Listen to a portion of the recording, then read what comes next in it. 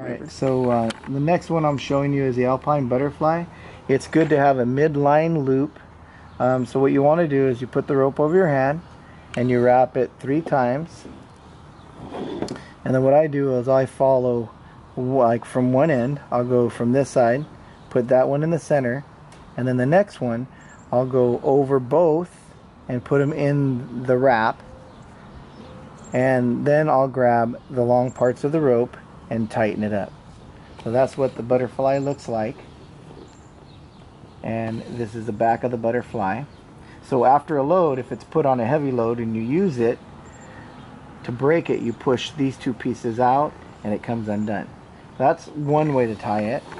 And another way to do it is to have a bite in your line. So what you do is you grab a bite like this, and then you twist your line, you twist, and then you go through,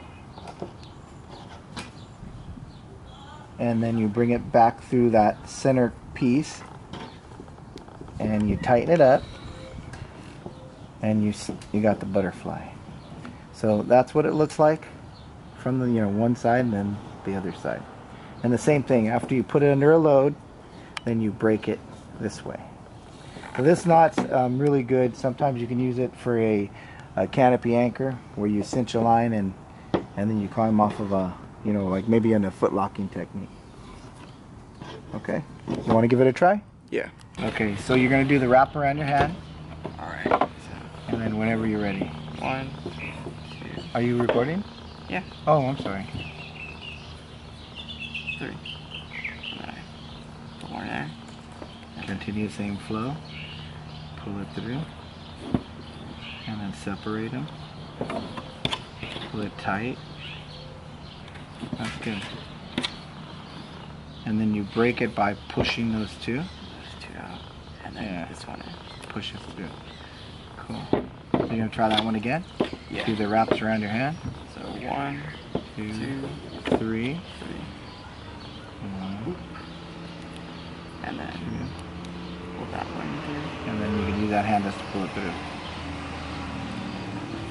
And then snug it up. Cool. Now, see if you can attempt to do the one on a bite. No, sorry.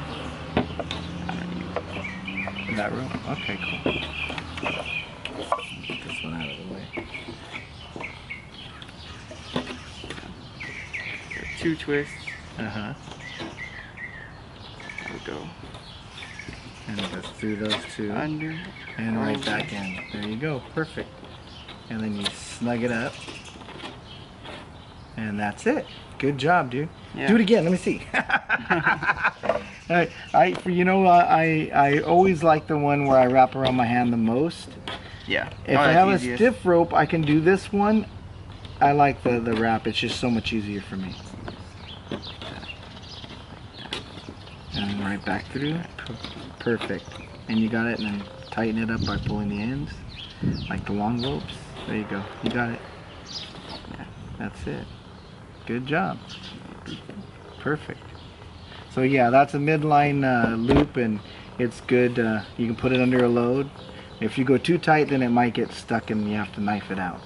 So we just worked on the Alpine Butterfly. It's a good midline loop knot.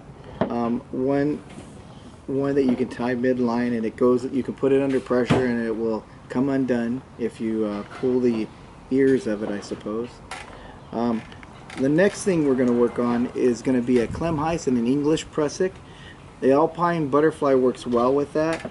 So a lot of times what you guys can do is you will tie an Alpine Butterfly and you'll cinch up. You'll put the long end through the loop and you'll cinch it up. So when we do the next one, it'll be the English prusik and Klemheis, and I'll show you how to use it on this. Alright, take care.